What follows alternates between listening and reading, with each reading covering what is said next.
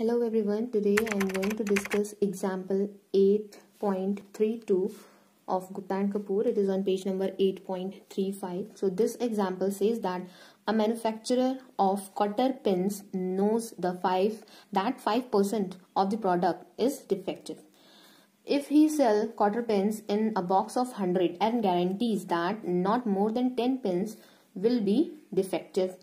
सो यहाँ पे ये बोला गया है कि एक कोई भी मैन्युफैक्चरर है जो कि एक पिंस बना रहा है और उसको पता है कि डिफेक्टिव पिंस जो आने की प्रोबेबिलिटी है वो क्या है 5% है. That means P is equals to क्या हो गया 5% हो गया. तो यहाँ से हम परसेंटेज का साइन हटाएंगे तो उसको हम किस फॉर्म में लिख सकते हैं 0.05 इसको हम लिख सकते हैं.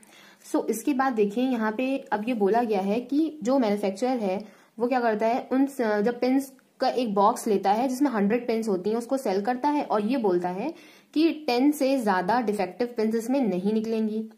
फिर क्या बोलता है what is approximate probability that box will fail to meet the guarantee quality. मतलब कि हमें बतानी है प्रोबेबिलिटी क्या होगी कि जो बॉक्स में उसमें बोला गया है कि 10 से ज्यादा डिफेक्टिव पिंस नहीं निकलेगी तो ये जो उसका स्टेटमेंट है ये फेल हो जाए. तो अगर हम लोग मान लें कि x हमारा वेरिएबल है जो कि क्या रिप्रेजेंट करता है नंबर ऑफ डिफेक्टिव पिंस, तो क्वेश्चन में बोला गया है कि हमें निकालनी है कि उसके फेल होने की गारंटी. तो हमें तो देखिए क्वेश्चन में यही बोला है कि जो मतलब डिफेक्टिव पिंस है वो 10 से कम ही निकलेंगी, 10 से ज्यादा नहीं निकलेंगी, हमारी लेस देन इक्वल टू 10 होंगी. बट हमें बताना है कि ये जो कंडीशन गिवन है ये फेल हो जाए. फेल कब होगी? फेल तो उसी कंडीशन में होगी जब ये इनइक्वालिटी पलट जाएगी, मतलब कि 10 से ज्यादा ही निकल आए. दैट मीन्स हमें फाइंड करना है probability x is greater than 10. जब 10 से ज्यादा पिंस डिफेक्टिव निकलेगी तभी ये स्टेटमेंट फॉल्स हो जाएगा. दैट मीन्स हमको ये चीज फाइंड करनी है. तो इसको हम कैसे लिख सकते हैं 1 minus probability x is less than equal to 10. अब यहाँ पे देखिए आप कि जो P की प्रोबेबिलिटी है प्रोबेबिलिटी ऑफ डिफेक्टिव्स हमने निकाला है वो क्या आ रहा है हमारा 0.05. तो देखिए हम लोगों ने पॉइसन डिस्ट्रीब्यूशन में पढ़ा था कि जो प्रोबेबिलिटी होती है वो क्या हो जाती है बहुत ही स्मॉल हो जाती है, मतलब कि 0 की ओर टेंड करने लगती है और जो हमारे n होते हैं नंबर ऑफ ट्रायल्स वो इनफाइनाइट की ओर टेंड करते हैं. तो यहाँ से हमें दिख गया कि प्रोबेबिलिटी जो है वो बहुत ही क्या हो रही है स्मॉल हो रही है. तो अब देखिए हम लोग लैम्डा निकालेंगे, इसका जो क्या होता है पैरामीटर होता है. तो पैरामीटर निकालने के लिए हम लोग क्या करते हैं, इसमें भी हम लोगों ने जब पॉइसन डिस्ट्रीब्यूशन पढ़ा था तो उसमें हम लोगों ने लिया था कि जो बायनॉमियल डिस्ट्रीब्यूशन में एनपी होता है उसको हम सपोज करते हैं लैम्डा. दैट मीन्स लैम्डा की वैल्यू क्या है एनपी है. तो यहां से आपको पता है कि एन की वैल्यू क्या है 100 है. आपको पता है 100 पिंस है एक बॉक्स में और उसमें डिफेक्टिव्स होने की जो प्रोबेबिलिटी है वो कितनी है 0.05 है. तो यहाँ से जो आपकी लैम्डा की वैल्यू आएगी वो क्या आ जाएगी 5 आ जाएगी. तो हमने इसको साइड में ही यहाँ पे सॉल्व कर लिया है. अब देखिए हमको पैरामीटर पता चल गया है और हमें पता है कि प्रोबेबिलिटी इसकी बहुत ही ज्यादा स्मॉल हो रही है. तो इसलिए हम क्या यूज कर रहे हैं पॉइसन डिस्ट्रीब्यूशन का यूज कर रहे हैं. अगर आपको देखिए पॉइसन डिस्ट्रीब्यूशन की कंडीशंस पता है तो आप लोग आराम से बहुत समझ सकते हैं कि हमें किस कंडीशन में कौन से डिस्ट्रीब्यूशन को यूज करना है. सो यहाँ पे देखिए हम लोग क्या करेंगे 1 माइनस, अब यहाँ पे हमें फॉर्मूला खोलना है. तो समेशन ओवर x होगा बिकॉज पॉइसन डिस्ट्रीब्यूशन एक डिस्क्रीट डिस्ट्रीब्यूशन होता है. तो यहाँ से जो वैल्यू है वो 0 से 10 की ओर जाएगी. देन आपको फॉर्मूला अगर डिस्ट्रीब्यूशन अगर याद हो तो e to the power minus lambda, lambda two the power क्या हो जाएगा x हो जाएगा एंड x फैक्टोरियल. अब देखिए इसके बाद क्या होगा 1 माइनस, आपने लैम्डा की वैल्यू निकाल ली है, लैम्डा की वैल्यू आप सब्स्टिट्यूट कर दिए e to the power minus 5 to the power x upon x factorial. सो यहाँ से ये आपको कंडीशन मिल गई. आप चाहो तो यहाँ पे e टू द पावर 5 जो है वो कांस्टेंट है और समेशन जो है वो x पे ही ऑपरेट होना है. तो आपको यहाँ से आप इसको इस तरह से भी लीव कर सकते हैं. जैसा एग्जाम में आपको आंसर दिया होगा उसी अकॉर्डिंग आप अपने आंसर को एडजस्ट करोगे और वो वाला आंसर टिक कर दोगे. सो आई होप कि ये एग्जाम्पल आपको समझ में आया होगा. सो जो नेक्स्ट एग्जाम्पल है वो हम लोग जो करने जा रहे हैं वो है 8.33. सो इसमें बोला है a car hire firm has 2 cars which it heirs out day by day. सो एक फर्म है जिसके पास 2 कारें हैं और वो डे बाय डे उसको क्या करती है हायर करती है. The number of demand for a car on each day is distributed as Poisson distribution.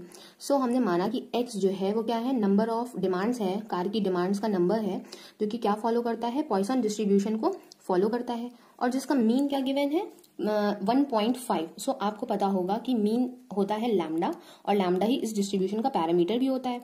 तो हम यहाँ पे लिख लेंगे कि x फॉलो करता है पॉइसन 1.5 को. सो नेक्स्ट इसके बाद बोला है calculate the proportion of days on which neither car is used. Okay, सो पहला हम लोगों को फाइंड करना है कि कोई भी कार यूज ना की गई, दैट इज एक्स हमने मान रखा है कि कार की डिमांड है, तो कोई भी कार नहीं आई होगी, दैट मीन्स एक्स की वैल्यू 0 है यहाँ से। सो हमें पता है कि अब हमें डिस्ट्रीब्यूशन यूज करना है। सो आपको ये पता है फॉर्मूला क्या होता है इसके पीडीएफ का, e to the power minus lambda, lambda two the power x, तो एक्स की वैल्यू 0 हो जाएगी upon x factorial that is 0 factorial, तो इन सब की वैल्यू 1 हो जाएगी और यहाँ से जो इसकी वैल्यू आएगी वो आएगी e to the power minus 1.5 आ जाएगी। इसकी वैल्यू कुछ आएगी 2, 2, 3, 1। वैसे तो ये e टू द पावर है तो इसी फॉर्म में आपको आंसर गिवन होगा बिकॉज e की वैल्यू 2.71 समथिंग होती है। देन उसके बाद आपको इसमें कैलकुलेशन काफी करना पड़ेगा, इसको डिनोमिनेटर में ले जाना पड़ेगा, देन उसका स्क्वायर करना पड़ेगा, इस तरह से आपको सॉल्व करना पड़ेगा। सो आप यहाँ पे भी इसको लीव कर सकते हैं। सो इसका देखिए जो सेकेंड पार्ट है, सेकेंड पार्ट बोलता है कि the proportion of days on which some demand is refused. उन डेज की हमें प्रोबेबिलिटी बतानी है जब डिमांड को रिफ्यूज कर दिया जाए। अब आपको पता है कि जो हमारे पास कार्ड्स हैं वो क्या है, वो सिर्फ 2 कार्ड्स हैं, तो वो और डे बाय डे ही उनका क्या होता है, उनको हायर किया जाता है। सो अगर एक्स की वैल्यू 2 से एक्सीड कर जाए तो हम क्या कह सकते हैं कि डिमांड को हमें रिफ्यूज करना पड़ेगा। तो इस प्रोबेबिलिटी को हम लोग कैसे कन्वर्ट कर सकते हैं, 1 minus probability x is less than equal to 2। अब देखिए यहाँ पे हम लोग क्या करेंगे, 1 minus summation range of x यहां से रहेगी 0 से 2, देन ये ओपन कर सकते हैं probability x is equal to small x. सो आप यहां से देख सकते हैं ये हो जाएगा probability x is equal to 0, probability x is equal to 1 plus probability x is equal to 2 हो जाएगा। अब आप लोग ये वैल्यू को पॉइसन डिस्ट्रीब्यूशन में आपको सब्स्टिट्यूट करना है, तो वो क्या हो जाएगा e to the power minus lambda, तो लैम्डा की वैल्यू आपको पता है 1.5, lambda two the power x and x factorial ये 0 हो जाएगा बिकॉज ये यही वाली वैल्यू है।